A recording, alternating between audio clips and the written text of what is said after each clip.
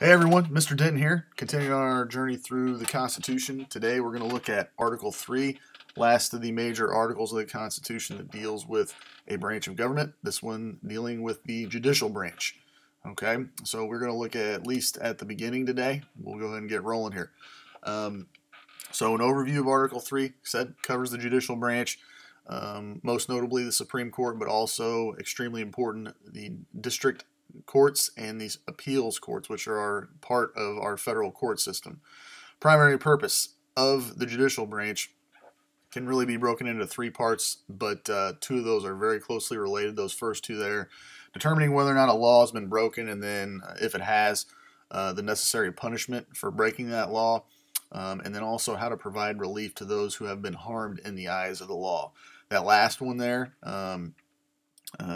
happens a lot, obviously at the Supreme Court level, but it happens at other levels of our federal courts as well. Determining the meaning of a law, interpreting a law, and whether or not that law is constitutional, and then also interpreting the Constitution itself.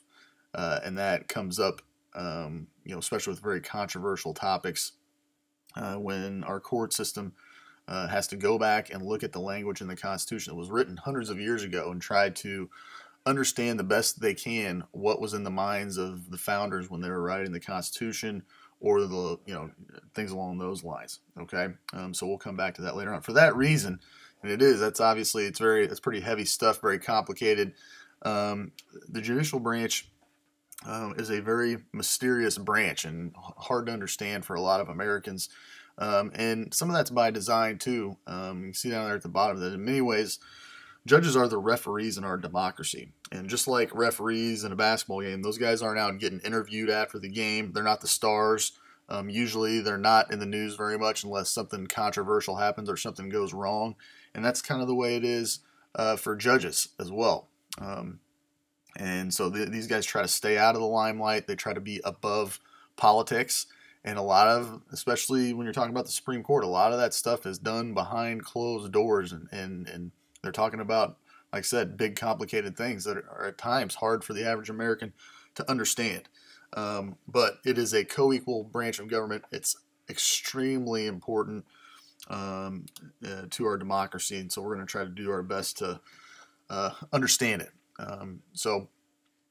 We do have a dual court system, and what that means is that we've got state courts and we've got federal courts, just like all of our other branches of government. But I'd say especially so our court system, they at the state and the federal level, they work side by side.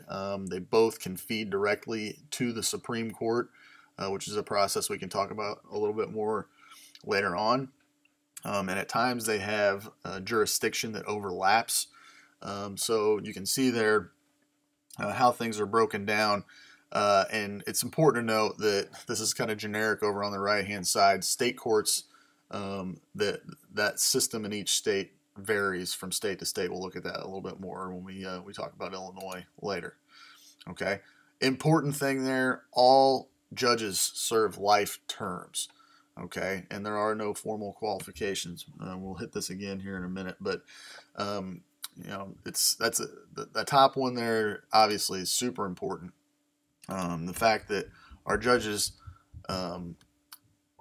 don't have term limits or anything like that. When they are appointed, they serve for life. Okay, we'll come back to that a little bit later on. So federal judges are not elected. Okay, at the state level, because you might be wondering if some of you guys have already went out and voted, that you may have cast your vote for someone who was running for some position in the justice system as a judge.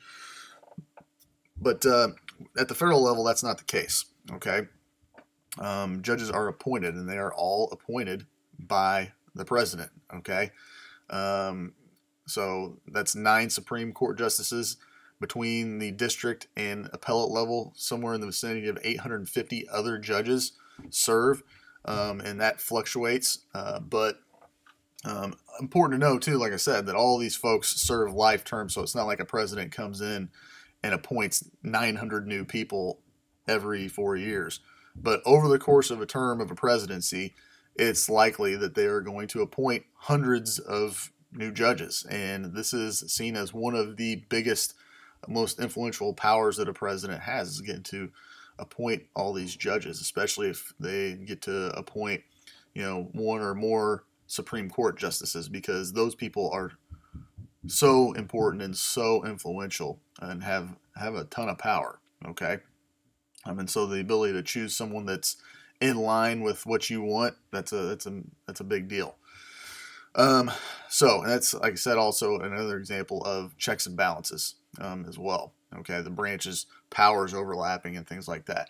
Qualifications to be a Supreme Court justice or any federal judge, there are none. There are no formal qualifications. That having said that, there are expectations, and if you get appointed by the president as, like I said, a Supreme Court justice or any other federal position within the court system, and you don't have, a legal background, you don't have legal expertise, you're not recognized as someone who has, experience and has the right, abilities and all those things, then you're probably not going to get appointed. Just like every other thing that the president gets to appoint, the Senate has to approve. And so if the president appoints someone who's not going to get approved, well, then they're going to have to come back and appoint someone else. So it's pretty unlikely that someone is going to get appointed or approved if they don't have certain qualifications. Most of the time, though, when someone gets appointed, even though, yes, they are supposed to be above politics, justice is supposed to be blind, most of the time, judges have some sort of political leanings in their background, okay? And usually tied in with that, they have some sort of judicial philosophy. So there are those judges who are what you might call activist judges, that they are going to go out and they see their role as a judge as someone who needs to point the country in the right direction based on the Constitution. Maybe they think that the Constitution has, needs to be broadened or expanded. The powers that are out there for the government need to be broadened, or whatever the case may be, and they try to steer things in that direction with the decisions that they make. Other judges believe in a very fundamental view that if something is not spelled out in the Constitution, then that's it. That's all there is to it.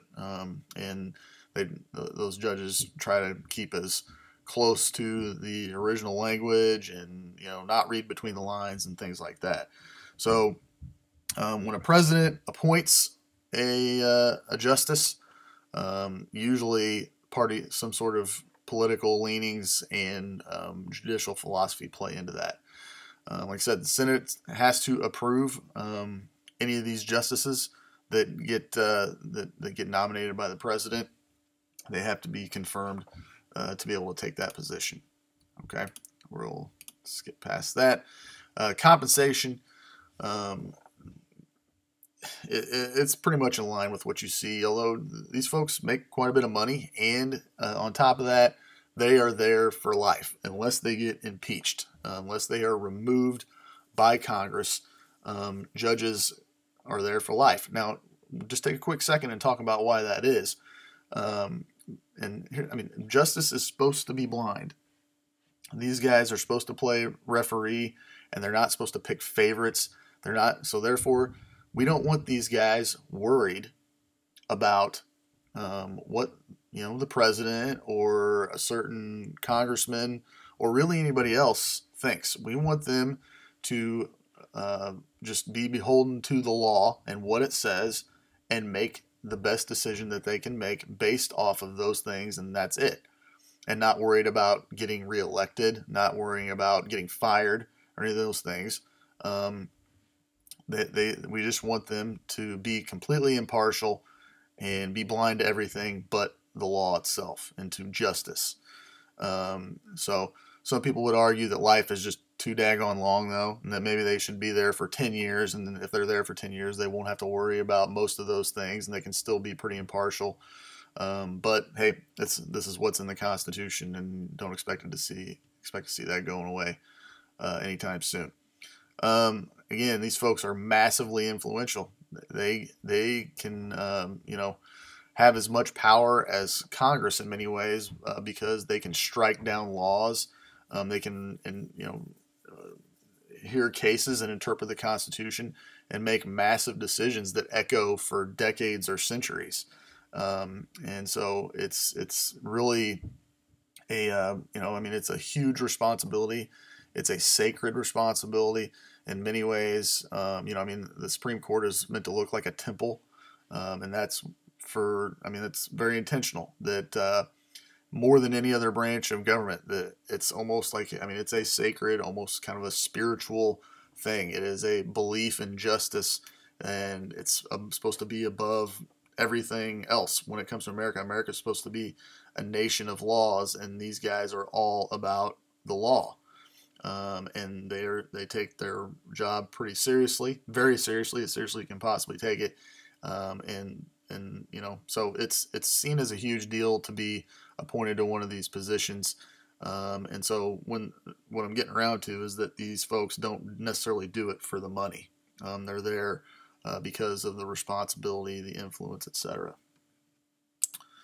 Okay, I told you this is going to be short. This is the last thing we'll look at here. Typically, we talked about the president and Congress. We were looking at powers of those branches. So when you talk about power of the courts, you're really looking at what is called jurisdiction, okay? And that means the power to hear certain types of cases. And there's 4 listed there, but I've got them color-coded because, to me, the easiest way to understand these jurisdictions amounts to comparing or looking at them in pairs, all right? So the first 2 there, exclusive and concurrent. What exclusive means is that one court has the power to hear a case and no other courts can. Okay, so it can't be heard at a district court and at the somewhere in the state courts as well. It has to go be filtered to one court in particular.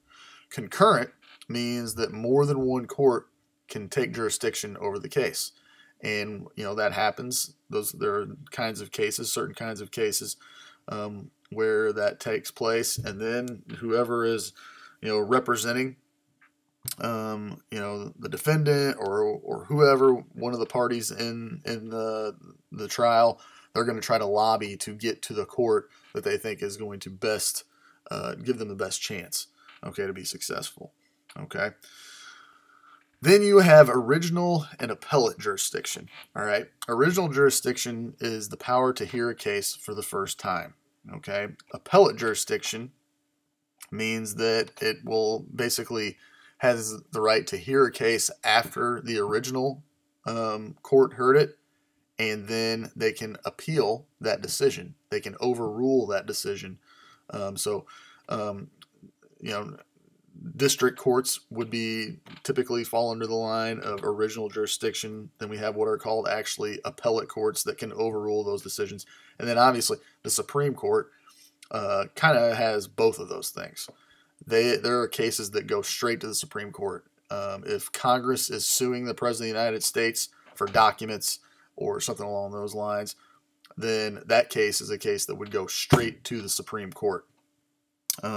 But the Supreme Court, many of the cases that it hears are appellate cases. In other words, cases that have been, that have been heard in lower courts, sometimes several different lower courts, and then they make their way all the way up to the Supreme Court. So they have appellate power too. We're going to spend a lot more time looking at the Supreme Court and their process and, just things of that nature next time around. So I told you this was going to be short. Like I said, under 15 minutes here. Just make sure you submit this as soon as you get a chance. I hope you guys are doing well, staying safe. I'll talk to you soon.